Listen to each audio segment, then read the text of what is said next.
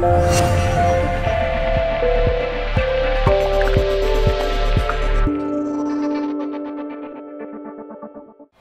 we don't have a lot of time to talk about distributed query execution. I can really briefly go over this or just answer questions. What would you prefer? Prashant, do you guys still have compilers class? No, I don't think so. No one's really coming. All right, let's do it. Yeah, feel free to leave if you have a constraint, and I'll keep talking until we get kicked out. So I don't think we're not going to get fucked. You have to go somewhere? I have a class in like an hour. oh, I'll be done way before. It's not going to take an hour. Yeah. Maybe 5 more minutes. Yeah, sure. So when you look at distributed query execution in a textbook, this is usually the diagram or the kind of diagram that you look at. Now, when we first started building distributed query execution, we didn't really know what we were doing, and this is pretty scary. So we were like, okay, let's throw this away. Let's think about it a little bit easier. So in MemSQL, there are kind of 2 tiers of computation. And these are logical tiers. They can also be physical tiers. But for the sake of this discussion, think about them sort of logically. There are aggregators, which are responsible for coordinating distributed queries. And there are leaves, which are responsible for storing and computing over slices of data. So you send a query to an aggregator. It figures out what it needs to do across the cluster, computes across the cluster, returns results back to aggregators or talks to the other leaves. We'll talk about both cases. The aggregator munges together the results and sends them back to the client. So this is sort of the generic flow. Input SQL goes into the aggregator. It gets converted to some partial SQL-like thing, which the leaves execute. It's actually some kind of superset of SQL. The leaves send partial results back to the aggregator. The aggregator combines them and then sends final results back to the client. Now, sometimes leaves also need to talk to each other. And so there's also this kind of intermediate step of data shuffling. Is that done through SQL as well? Or just... Yes, and we'll see how. But it's not normal SQL. So it's much easier to reason in terms of shipping SQL. We get a lot of flack about this. Why are you sending SQL around? That sucks. SQL is just a serialization of an operator tree. And if there's something in an operator tree which you can express in SQL, you just change your internal SQL to support it and deserialize it on the other side. Another sort of similar argument is, oh, well, doesn't that incur a lot of cost because you need to reparse the SQL? It turns out that the plan cache actually helps you a lot there. So it doesn't really matter that much. So this is the implementation of a very simple query, select count star. So you send the query. MemSQL is MySQL compatible over the wire. So you use the MySQL client library, client program, or any tool that supports MySQL to send queries. Here's select count star. You send it to the aggregator. The aggregator says, well, what do I need from the leaves? I need select count star over the slices of data that they own. So it sends select count star to the leaves. Each leaf locally executes select count star. And the sort of union of those results looks something like this, where there's a partition, which is a slice of data, and a count. And the aggregator generates a SQL-like plan, which is just select sum of count from these leaf counts. And that's the final result that it sends back to the client. Go ahead. Select count star going from distribute optimizer to local SQL. Every leaf tier is going to compile that in LLVM. Yep. And then just the sum of that's LLVM as well. Yeah. Okay. Yeah. So these guys are generating sort of mutually exclusive code. That's what you're Yeah. And it can all be done in parallel, and there's all kinds of goodies and optimizations with making that part faster too. So here's a slightly more complex query. It's hard to read, and I don't expect you to actually read this stuff. The point is that here we send this complex query to the distributed optimizer, which tells the leaves to do 2 things. One is, hey, you're going to have to reshuffle some data. Here's how you're going to need to reshuffle it. Start figuring that out. And hey, you're going to need to pull the results of some reshuffled data. Here's how you need to pull it. Start figuring that out. The leaves kind of do both of those things. Once the second thing finishes, you can merge results back on the aggregator and send them to the client. And then here's an even more complex query where it's so big that you can't even kind of fill in these individual spots, but you can get the idea that this becomes more and more and more complex. And Andy and I were talking about this earlier. A lot of the queries that we run in MemSQL are like 100 times as long as what you see here. And these diagrams are 100 times as big. So there's a lot of stuff that we do with extremely complex SQL. So what are the abstractions that this kind of, what is the vocabulary that we use at MemSQL in distributed query execution? So there's a distributed query plan that's created on the aggregator. And what it does is it glues together layers of primitive operations. So there's full SQL available on each leaf. So you can tell a leaf to do something like, hey, select count star over your chunk of data, or run this group by or this join over the data that you have locally. And there are also these two abstractions that we added. They're not real SQL. They're kind of operator tree serialization SQL that are the primitives for moving around data. So remote tables are basically how a query pulls data that's reshuffled, and result tables are sort of how you pre-compute and push data on the other side. And we'll talk about both of those. So really quickly, the SQL primitives are pretty simple. They're queries over physical indexes. You can hook into global transactional state. In general, each partition of data has full SQL, so you can do all kinds of cool stuff. Gives you access to row stores and column stores. And this is an example of that kind of query. So here, select t.a, t.b, sum of t.price from t.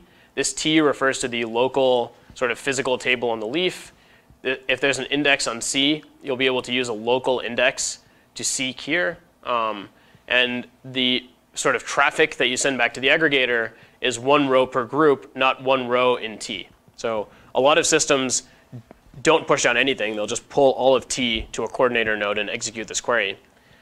More systems will, or sorry, fewer systems will push down filters like this, and even fewer systems will push down groups. But the fact that we can push down full SQL means that we have a lot of flexibility in exactly what computations we push down to leaves and which ones we reserve to do on the aggregator. So you do, I mean, so you do query optimizer, then you generate a SQL per node or Yeah. pair. And then do they also do optimization as well? So we can actually control what optimization we want them to do.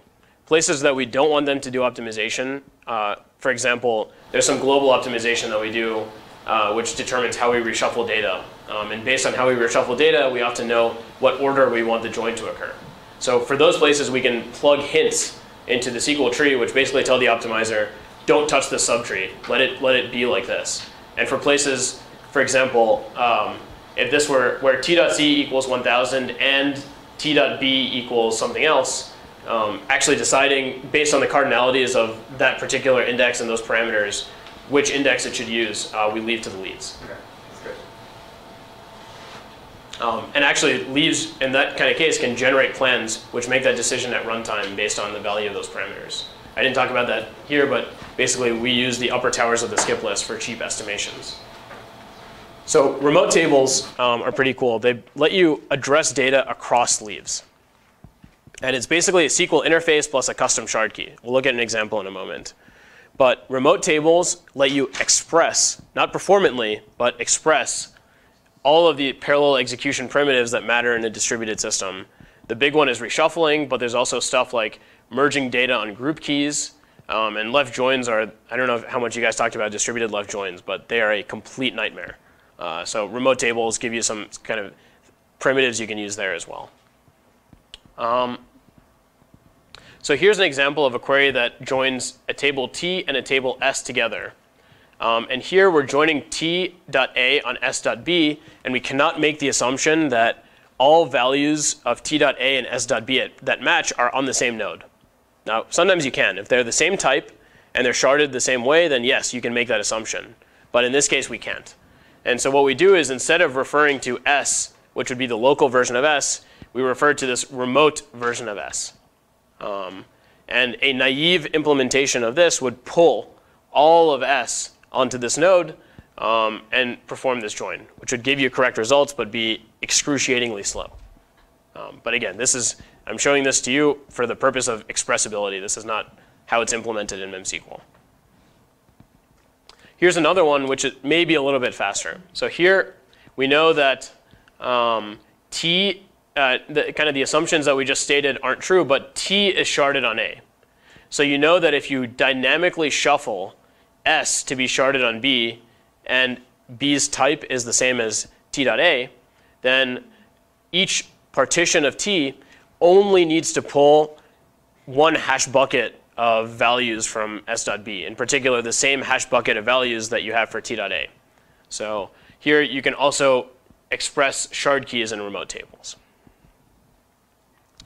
Now, if you implement remote tables in sort of the naive way, every shard talks to every shard and reruns this computation. So you get something like quadratic performance over something that should be linear, and that is not obviously good.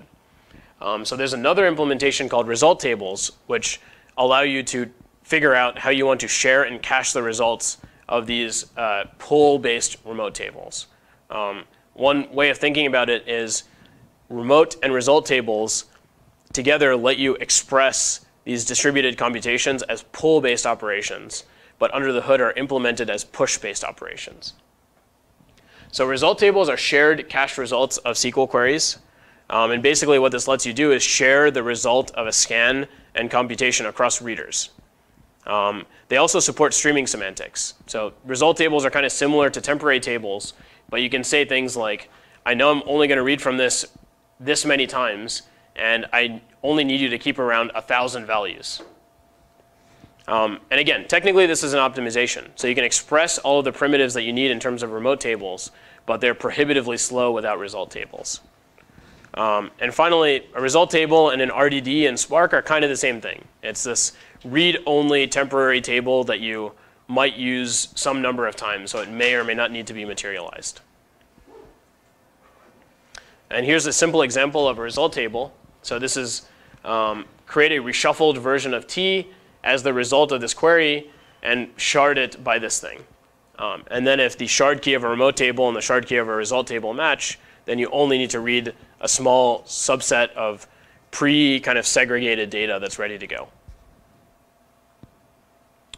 And finally, optimization and query optimization is a huge part of MemSQL. So there are all kinds of single machine optimizations, which, to your question earlier, a lot of them we push down to the leaves. So we let the leaves figure out which local index makes the most sense to use for a seek, how exactly it wants to sort and group data.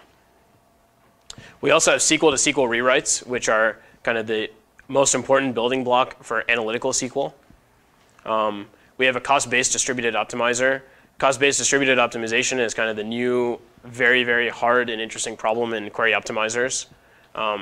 Commercial implementations are constantly evolving with cost-based distributed optimization.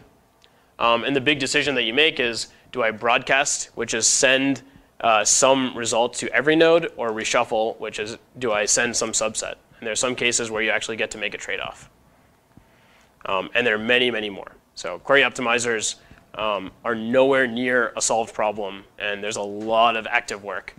We found a very high correlation between people who love math and people who love programming languages, like CMU-style PL, to people who really, really like working on query optimizers. So the people at MemSQL who work on query optimizers are kind of a combo of PL people and math people.